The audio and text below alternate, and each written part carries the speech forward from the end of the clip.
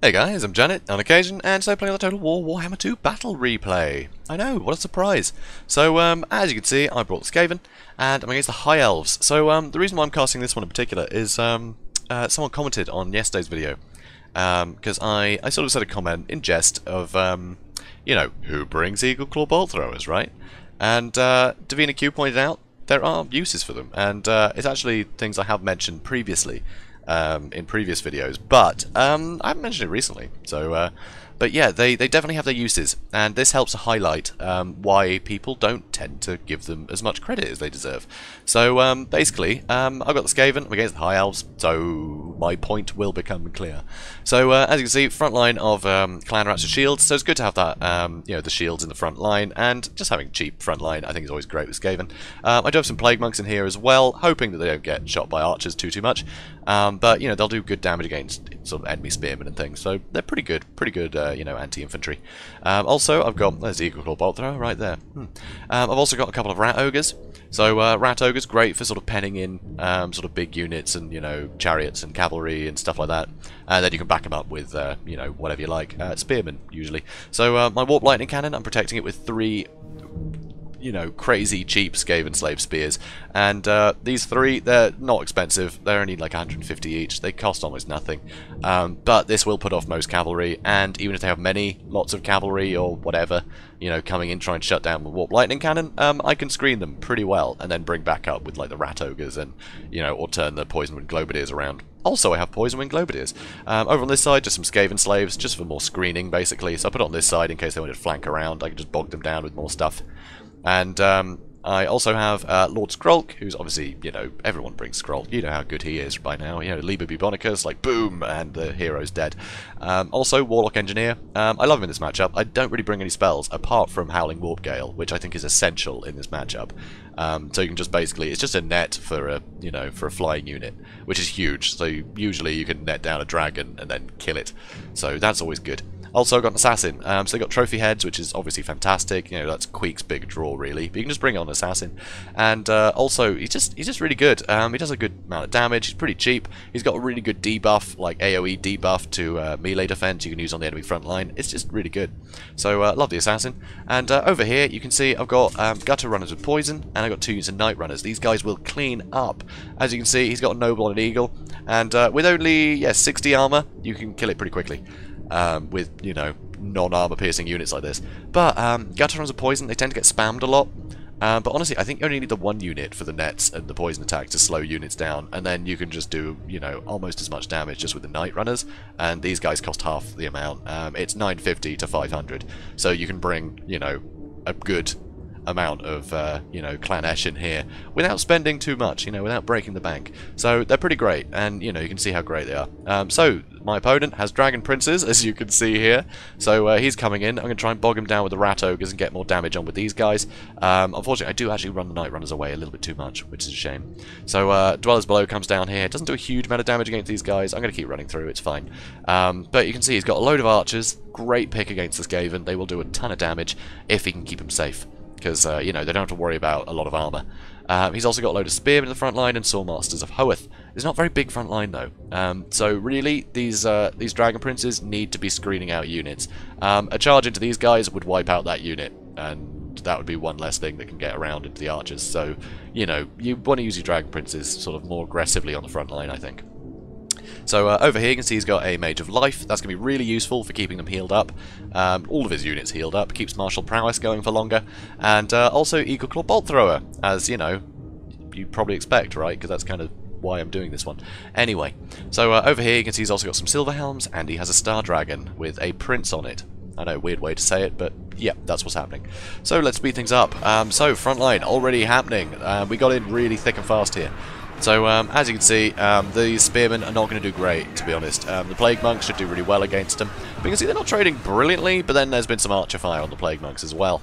Over here, the Rat Ogres shouldn't really be fighting the Dragon Princes like this.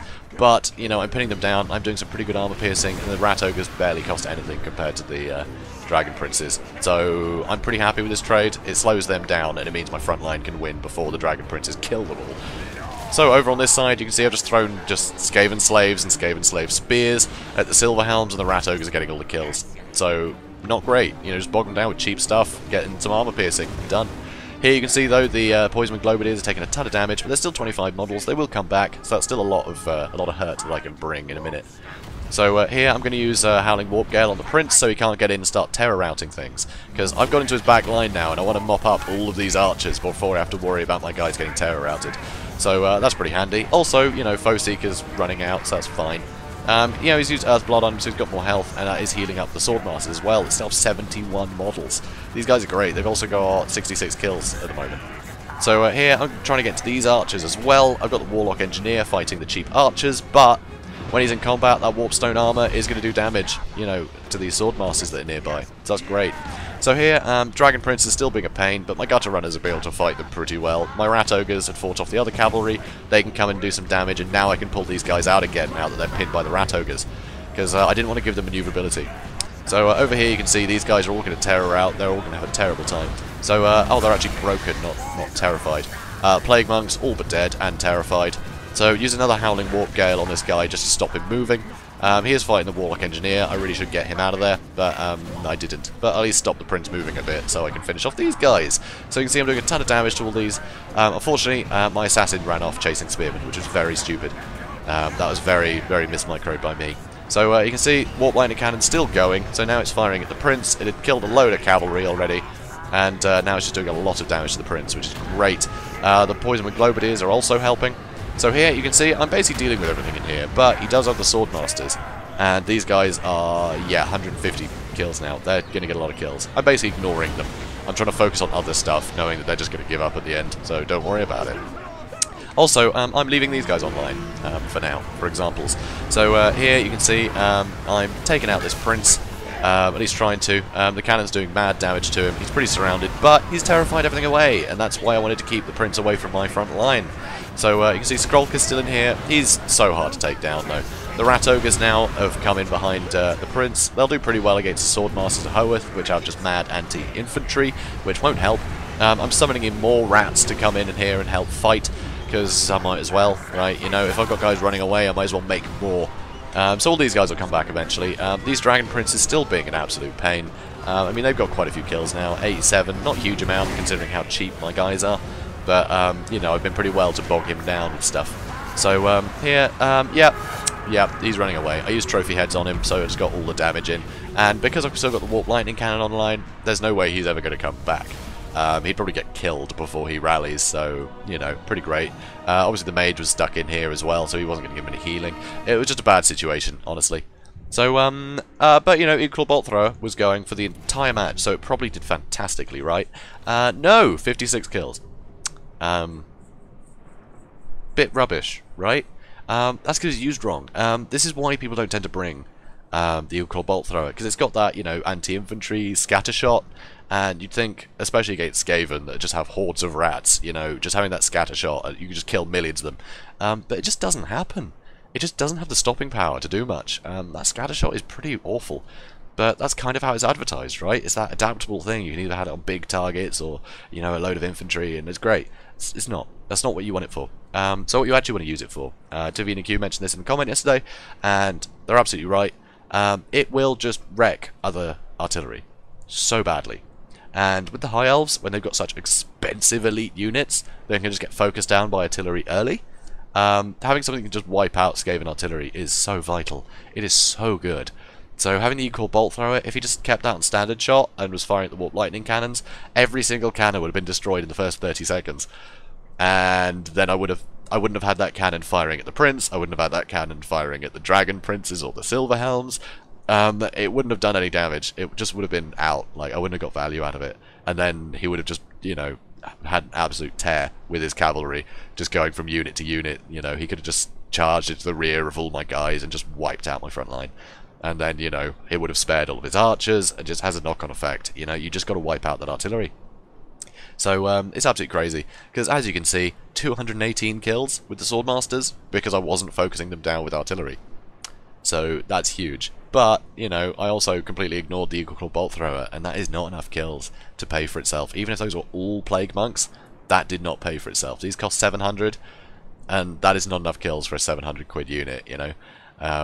Against fodder. Like, that's just not enough. And that's not what you want it for. You basically just want that to destroy the things that are going to kill your better stuff. Right? Go for the artillery that's going to, you know, wreck your really expensive units. That's what you want it for. And it is great at that. So I did actually have a replay I put up probably like a month ago now that I'm going to put in the comments. I'm going to put in the description, rather. I'll put a link to it because it shows it's me playing High Elves against Skaven, and I use an Eagle Core Bolt Thrower just to decimate their artillery.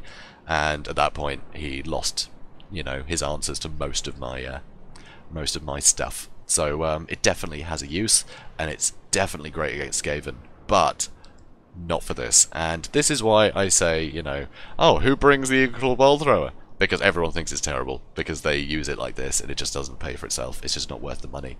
So it tends to get ignored. But no, it is great. It is a really good unit, so you got to use it. So hopefully Captain Red Rogue might stumble across this video and, you know, realise that this is actually a great unit, and, you know, hopefully won't be put off using it again, because it is fantastic.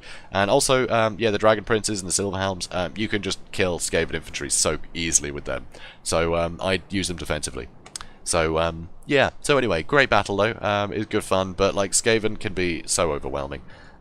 They can often just, you know, just clean up if you get a few like early wins, especially against the High Elves. Like the unit's so expensive. The fact that I was able to take out the cavalry early on, at that point, that is just so much money you've lost.